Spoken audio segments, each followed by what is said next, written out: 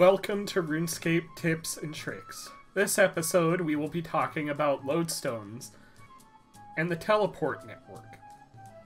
Lodestones are found outside of every major city and some major locations throughout RuneScape. They are teleport pads which you can teleport to for free, but the teleport is interrupted by combat. You can access the teleport by clicking on the H on your mini-map, and from here you can teleport to any lodestone you have activated. To activate a lodestone, you will simply click on it, and you will get an animation showing that it has been activated. Tune in next time for another episode of RuneScape Tips and Tricks.